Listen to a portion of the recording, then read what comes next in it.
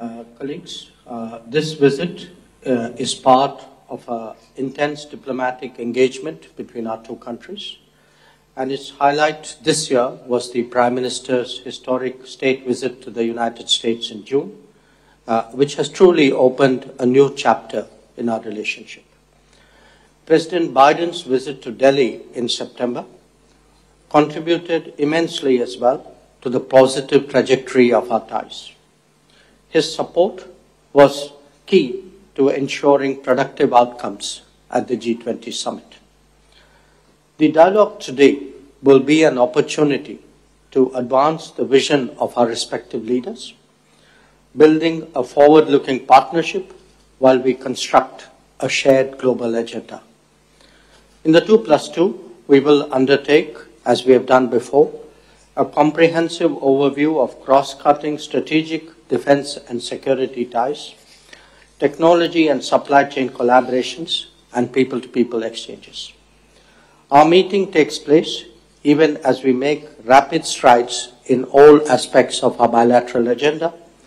Our trade is today in excess of $200 billion. FDI is rising in both directions.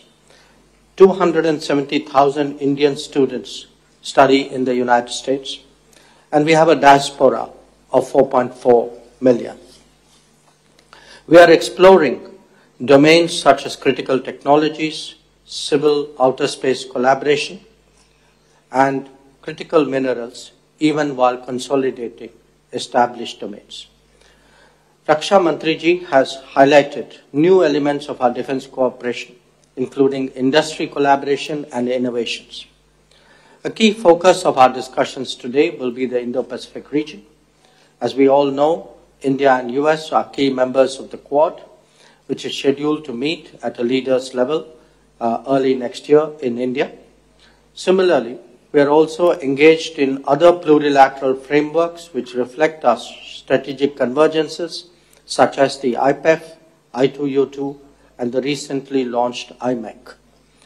In context of the ongoing global developments, I look forward to exchanging views about developments in West Asia, Middle East, and Ukraine, amongst others. Once again, I welcome you, Secretary Blinken and Secretary Austin, and laud both of you for your friendship and for your support for our ties.